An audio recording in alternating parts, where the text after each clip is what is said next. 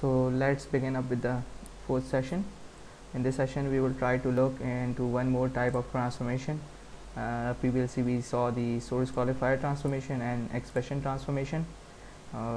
It was very simple. Now we will see one more useful transformation, which is called as router transformation.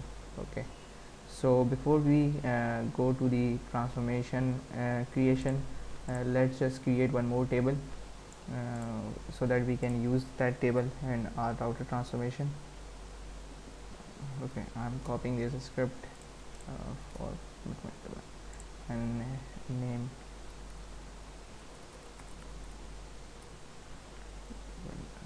for target 1. Okay, so this is our new table, the name of commitment underscore target 1. Okay, so this is created. Now we have both. So this would be empty as this.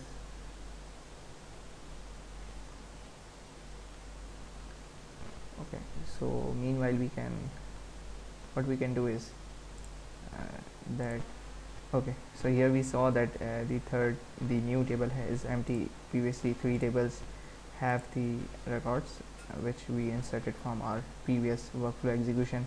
So let's just go to the target and import this new target as well. So give the password whatever it is.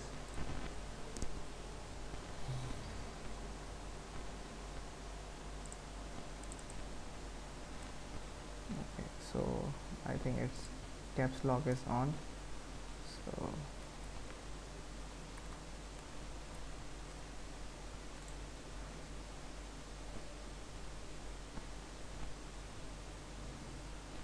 okay, so it's connected. New commitment underscore target 1. For example, if there are a number of tables, then you can write the table name here in this box, so it will display the table names matched to that specific criteria.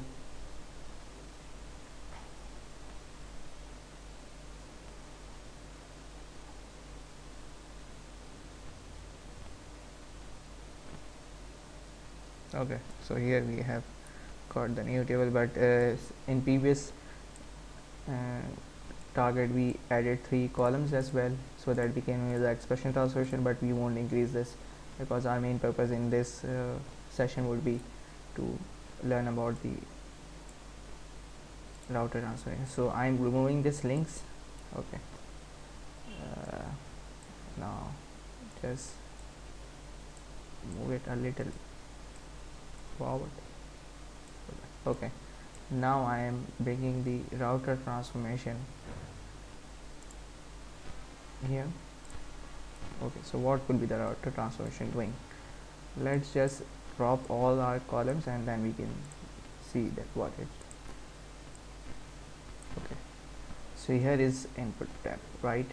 Okay, so router transformation, we can basically take the decision. For example, if we have number of sources and if we want our few records to be moved in one table and few records in other table, then we can make this decision in router transformation, right? So what we will do is here would be that we will taking any specific criteria from our source. Okay, so here this can be criteria. For example, if participation percent is 1, then we can move into the first target and then rest in the second target, or whatever, if it's is revolving is 0 or 1, something like this, or anything could be a criteria, or if maintenance type. So what we will do is that if participation percent is 1, then we move to commitment underscore target 1, otherwise we move to commitment underscore target. So when we come here in router transformation, we can see all the ports, right? All ports are input. And now we can create a group, right? So this is the new group. We will define the condition here, and this is the default group. So what we will do is we will write is that participation percent as 1, that is 1 and 2. Okay, so we give the criteria here like participation percent is equal to 1.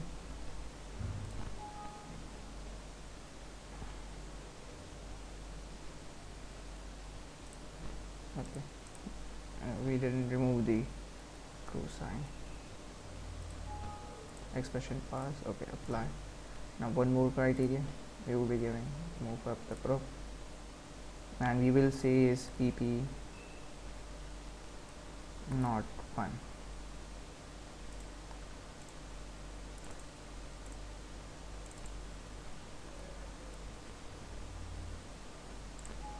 Okay,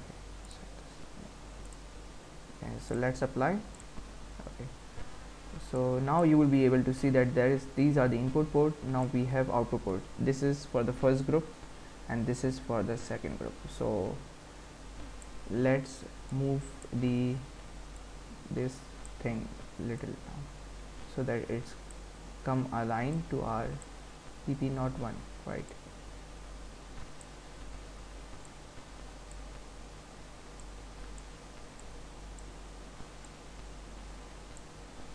Okay, we are moving this here. So all these ports are mapped here 1 to 1. Now we will drag and drop the other new target. Okay, we won't use any expression transformation, we will just directly connect it 1 to 1 so that we can test our transformation. Okay, so here it's in the working condition. Okay, so we need to change some of the workflow settings as well for this. Let's save and we will know that this is a valid transformation. Now we will refresh our mapping in workflow transformation in workflow designer, and let's just refresh it.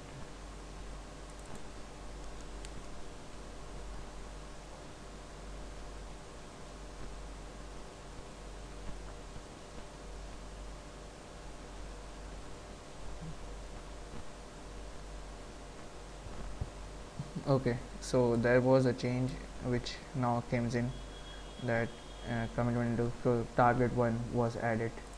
So now we see, okay, so here we see that commitment target, we defined the connection tutorial and all the settings. Now same thing we need to do with the commitment target. As we have only one connection, so by default it took connection underscore tutorial, but the rest of the things we need to set, so we will do the same. Okay, so PSQL, it will be pass underscore tutorial, and PSQL would be delete from dot commit underscore target 1.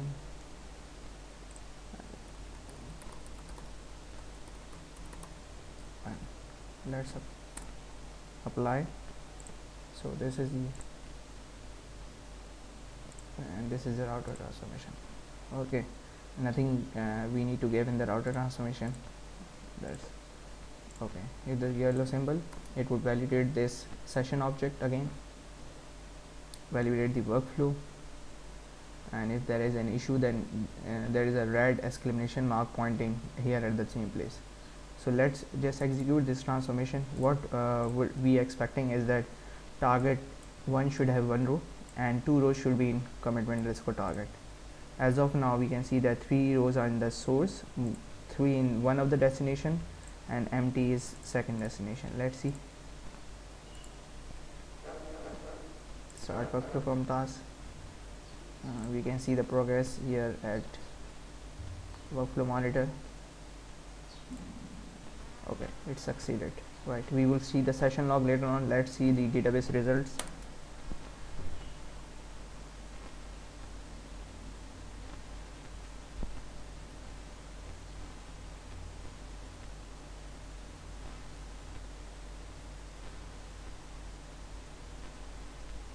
Okay, so here we see that 3 rows in the source. In this destination there should be 2 rows with the participation percent non 1, 2 rows participation percent non 1, but this has 3 additional in this destination for which we use the expression transformation. This has one, right? So only one row, this table with all the details, right? For first 31, 131, these are 228, 228 and 331, 228. Okay, let's see the session log as well, so that we can have an idea that what addition commands it performed.